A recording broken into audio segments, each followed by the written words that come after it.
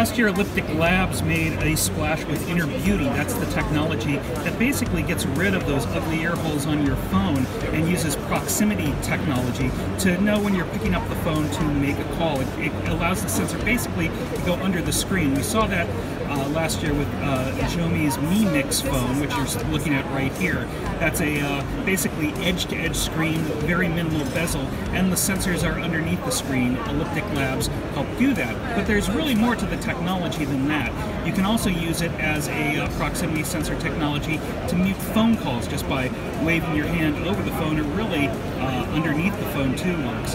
And it can work in smart home hubs and technology as well, sensing when someone enters a room and adjusting the lights, adjusting the temperature, noticing when there's an intruder without having to place smart home cameras all over the place. Really just have a sensor at a place that you determine to determine when someone walks into a room.